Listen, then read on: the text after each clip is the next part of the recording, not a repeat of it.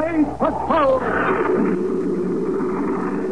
High adventure in the wild, vast reaches of space. Missions of daring in the name of interplanetary justice. Travel into the future with Buzz Corey, Commander-in-Chief of the Space Patrol! Commander Corey and Cadet Happy are making a series of tests of the new Star Drive spaceship. The Star Drive was designed by a space traveler from another planetary system, and its principles are not thoroughly understood. At present, only Buzz and Happy can operate the amazing craft that puts the most distant stars within reach of explorers from the solar system. After they thoroughly master the Star Drive and the technique of astrogation through hyperspace, Commander Corey will train other Space Patrol pilots for expeditions into interstellar space. At this moment, Buzz and Happy are in Star Drive bound for Vega, a star 26 light years from the sun. Now we're coming out of Star Drive already. Wonder how long we'll black out this time.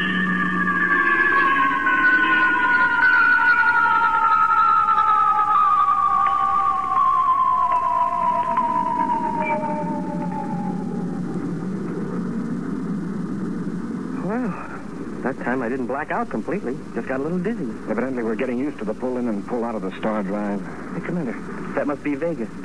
Wow, that white-hot light. Check the instruments, Hap. Let's get a reading. Yes, sir.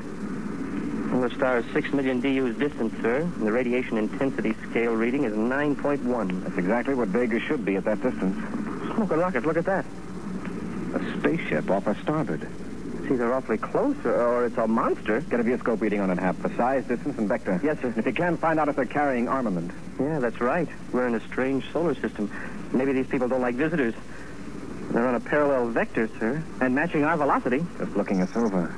It's a big ship, all right. 5 times the size of this one. Hey, look. They're flashing a light. Now watch closely. See if you can detect a pattern. 3 flashes. 3 flashes. And another 3 flashes. That must be a code of some kind. I'll send the flashes exactly as they did. 3 groups of 3. 3. 3. And 3. Now, let's see what the next move is. Uh-oh. They're really signaling now. Flashes all over the place. They're closing in, Hap. I'd feel a lot easier if we had some space weapons. Right now, that ship is so close we could blast it. Oh, what's wrong with our rockets? It cut out. Oh, and our lights are dimming. Something must be wrong with the main power supply. Auxiliaries should cut in automatically, Hap. That other ship is causing the trouble. Well, even if we had space torpedoes, we couldn't fire them. Evidently, that's the idea, Hap. Those boys from Vega aren't taking any chances. Say, look now, sir. A hatch is sliding open. Mm-hmm. Something is being thrust out. It's a platform or a ramp of some kind. Something's moving. Well, it's a man in a spacesuit. Walking out on the ramp with both arms held out. It's a universal gesture. Showing us he isn't armed. And what's he doing out there? It said he wants to come aboard. You gonna let him? Right now, they're calling the planes, Hap. Press the outer hatch control. When his ship pulls closer, he can step into our airlock. Yes, sir. He may be unarmed, but there's something hanging from the belt of his spacesuit. Some sort of a box. It may be a spaceophone or a weapon.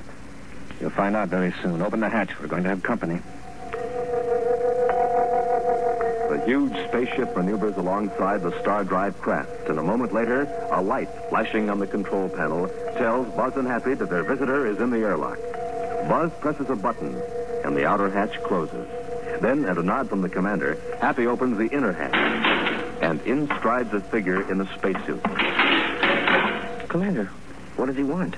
I think he wants us to talk. Checa, well, Vedic, ja. He seems sort of pleased about the whole thing anyway.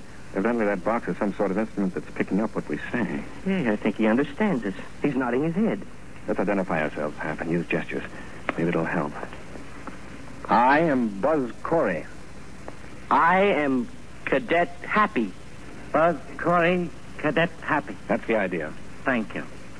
I think now we can dispense with gestures. I am Erdo, Assistant Deputy Field Agent for the Galaxy Trade Association. Wow, we sure got onto our language fast. That is why I hold my high position with the association. Of course, this device here helps considerably. It is sensitive to brain waves and translates thought images into symbols of your language. An electronic translator. Yes. I've made contacts with 20 different planetary systems in the galaxy, and neither the translator or I have failed yet.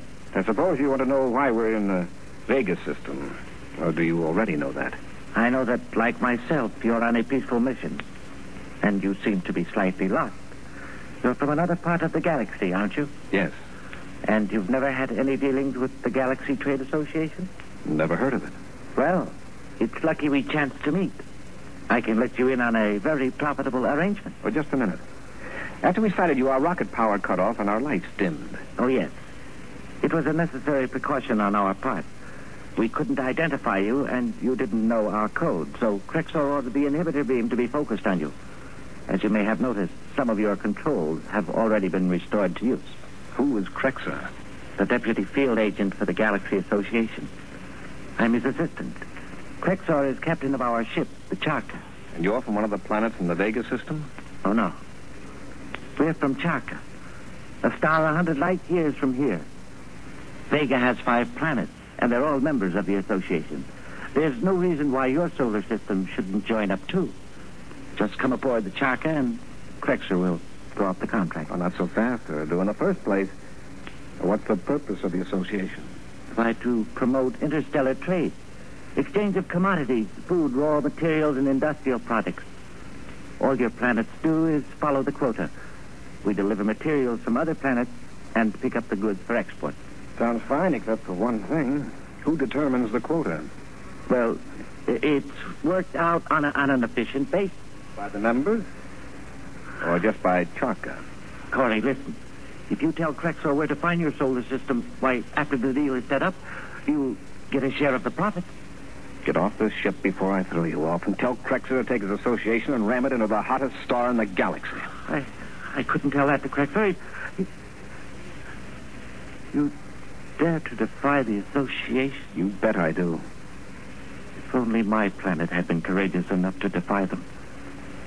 The association has made America a slave planet. Yeah? Then why do you work for that outfit and try to get others to join? I had to. Charka controls everything. We'll either work for the association or starve. Hey, Commander, Krexor's blinking up a storm. What am I going to do? I can't go back now after what I've told you. How about that inhibitor beam? Is it still on? No. No, and he figured it was safe Krexor would cut it off. Save power. I'll have it going to blast away from here. What's the range of that beam?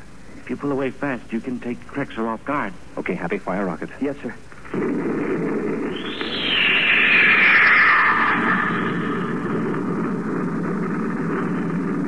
Gotta have a destination to get into Star Drive. Where's this home planet of yours, this America? It's in the Radmit solar system, 15 light years from Vega. In what direction? Come on, take a look through the nose port. Can you point it out? Let me see. That's Antares. Krexor's gaining. There's Radmit, just under Antares. About 10 degrees right. We haven't time for a fine adjustment of the hyperspace computer. 15 light years, Erdu? Yes, Corey. We're going into Star Drive.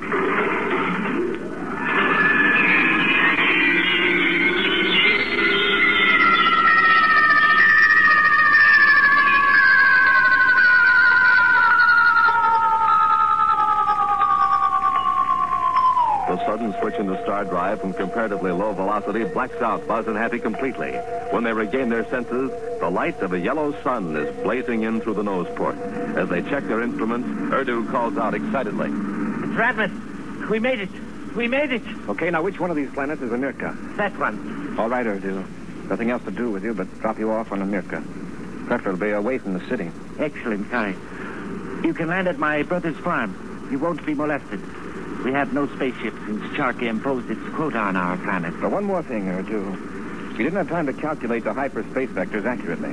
To us, this is an uncharted section of the galaxy. Unless we can feed accurate data into our Star Drive computer, we're lost. I can give you some astrogation charts after we land. My father wanted to be a space pilot until the association forced him into operating a farm. And this is the kind of an outfit you tried to get us to join?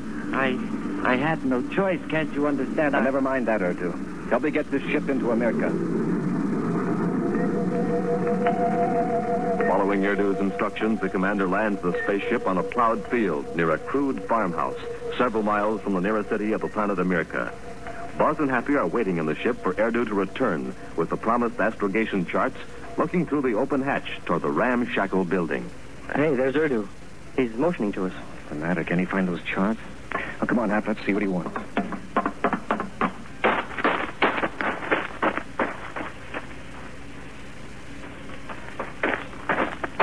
What's the trouble, Erdu? Where are the charts? There's been a slight change in plans, Corey. Oh, there has.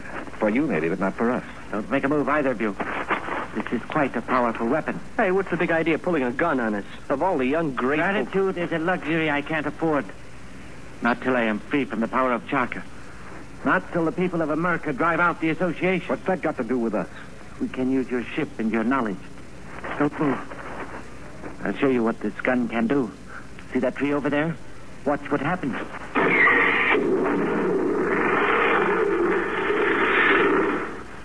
Wow. If it can do that to a tree, think what it could do to a man. Now, both of you, inside the house. Make one false move and you're finished.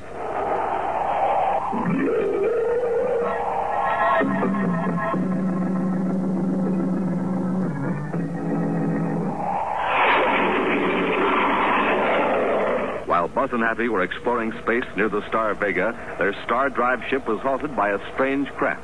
They were boarded by a man named Erdu, who told them of an interstellar organization called the Galaxy Trade Association, and urged the commander to bring the United Planets into the agreement. When Buzz refused to consider the proposition, Erdu broke down and admitted that the commander's suspicions were correct, that the association was a ruthless combine bent upon enslaving the inhabitants of all planets in the galaxy. Blasting away from the other ship, Buzz and Happy returned Erdu to his home planet Amirka in the Radmus star system. After tricking them into leaving their ship, Erdu produced a powerful weapon and forced the space patrollers to a farmhouse where they're being held at gunpoint. Now, look, Erdu, face facts for a minute. How do you expect to drive off the Chaka outfit with one spaceship? With one spaceship, we can capture another. Then with two, we can capture two more. With four... But our ship isn't armed. I know.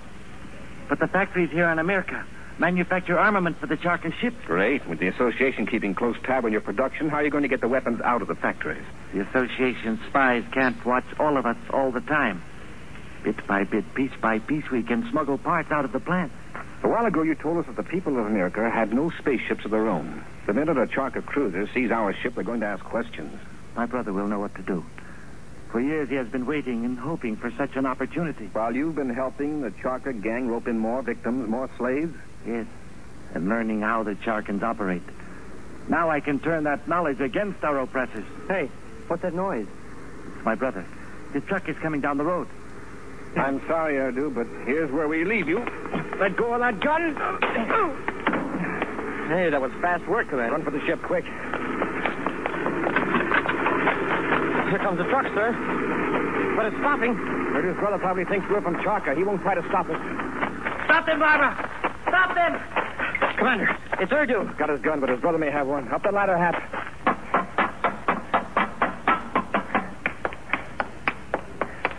I doubt that they'd damage the ship to stop us, even if they've got another weapon. We won't take any chances. Close ports. Yes, sir. Port's closed, sir. Fire rockets. Up, ship and away.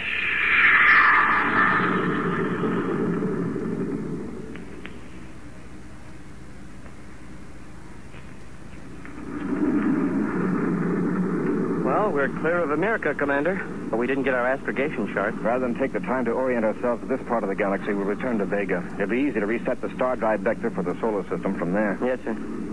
Isn't that Vega? The bright star over there? Yes, Hap, that's it. Watch the vector computer.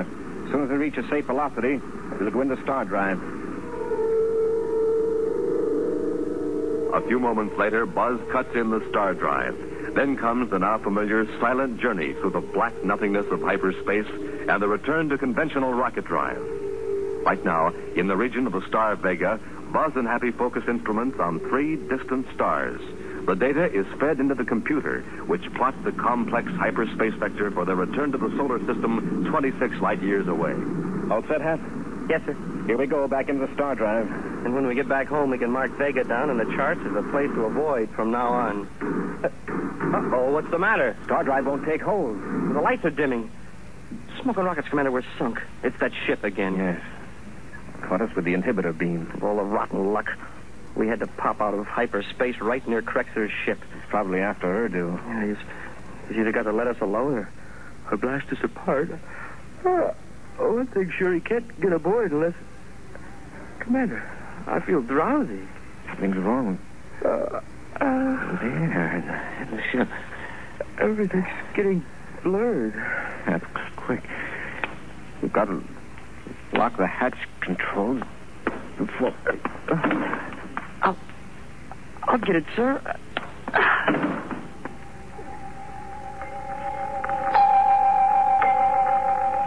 Silently, the Star Drive ship hurtles through space in free fall near Vega as a huge spacecraft draws closer. When Buzz and Happy regain consciousness, they look up to see a figure in a spacesuit standing over them. Fastened to his belt is a small black box. As the commander gets to his feet, the man in the spacesuit raises a weapon. You will regret any rash move. Stay where you are. Who are you, another salesman for the Galaxy Association? I am Craxor, Deputy Field Agent. What happened? Who? Uh-oh. You will be all right in a moment. You were both overcome by mildly poisoned air. Poisoned air? How did it get in the ship? I focused a beam of certain cosmic rays on your hull. They penetrated the hull and ionized the air molecules. The effect is only temporary. Why don't you completely clear the atmosphere by getting out of here? Come now. This is no way to talk to your future business associate. We've talked to your assistant. We're not interested in your type of business, Crexer. By the way, where is Urdu? I know he's not aboard your ship. I looked. Where is he? He resigned from the association. No one resigned from the Galaxy Association. Oh, I assume he persuaded you to take him back to that wretched planet of his.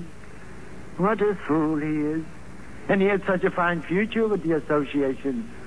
But enough of Urdu. What part of the galaxy are you from? From the free part. And it's going to stay that way. It will be to your personal advantage to help me locate your solar system. It will also benefit your planet to join the association. We've already seen some of the benefits, Crexer. No thanks. Aboard my ship, the Charka, I have some very persuasive arguments.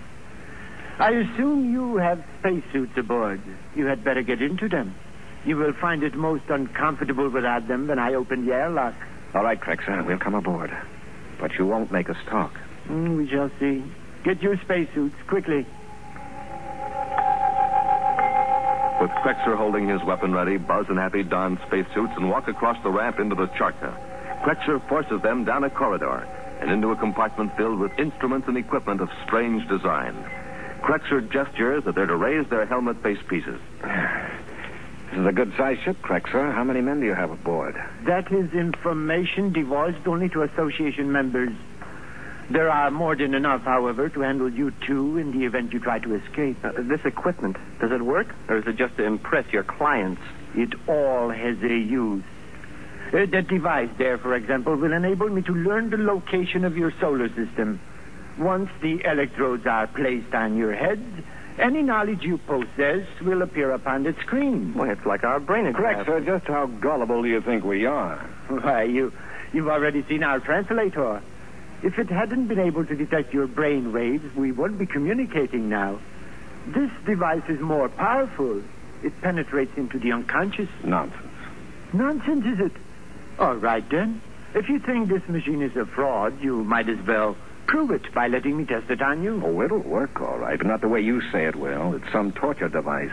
Torture device? Of course. When you attach those electrodes to us, you'll turn on a current. And keep increasing it until we either talk or pass out. So you think the device is a torture machine, do you? Yes, and you can't prove it isn't. Not to my satisfaction. I can prove it. That is, if you're not a complete idiot.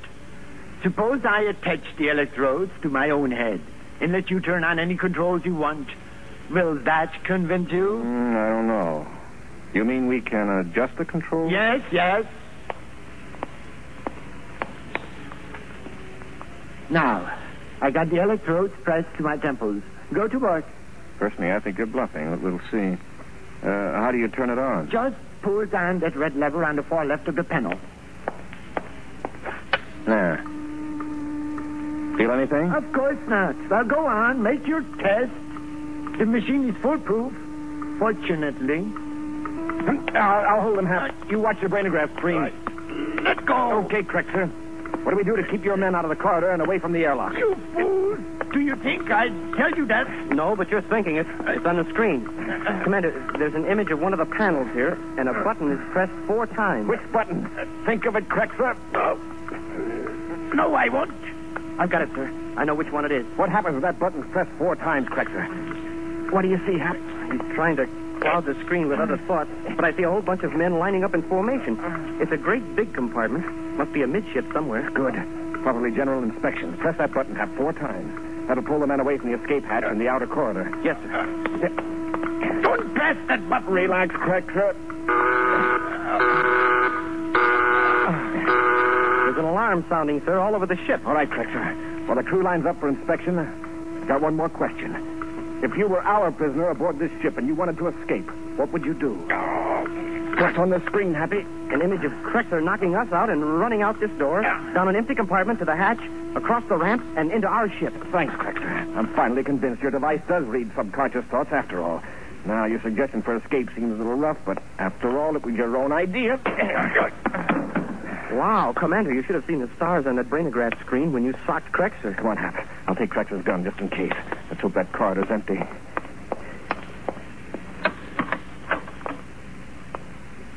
No one's in the corridor, sir. It's clear all the way down to the hatch. Yeah, I guess everybody's lining up for inspection. Nothing like a well-disciplined ship. Secure your helmet, Hap. I'm going to open the hatch.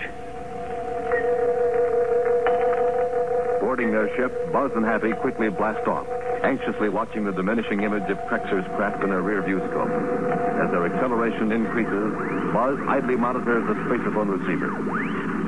Well, it doesn't look as though they're coming after us yet, sir. I guess Crexer's still out cold. Hope he stays that way until we're into star drive. We're pretty nearly up to velocity now, sir. Say, what do you expect to pick up on the spacephone? We're checking to see what frequency they use. Naturally, we couldn't understand. Galaxy Trade Association, field ship Charker to headquarters. Field Deputy Crexor here with 1201 report. Crexer? But how come he's spacephoning in English? Strange. Wait. What's that lying on the desk at your feet? A translator box. In the excitement, I must have grabbed it from Usual Crexer. ship drills have been conducted as per schedule, including extra general inspection on deck 5 amidship. Crew, deportment, and morale excellent. Why the big fake? In reference to message 0562 broadcast earlier concerning the spaceship from an unknown origin, I have now completed interrogation of its occupants and have ordered them to depart. Is he talking about us? In my expert opinion, further contact with that solar system would not be to the best of interest of the Galaxy Trade Association. Deputy Field Agent Crexer out. Well, Hap, imagine they don't want to trade with us. Well, I don't see why not. Didn't we prove that we could give them the business? Stand by for star drive.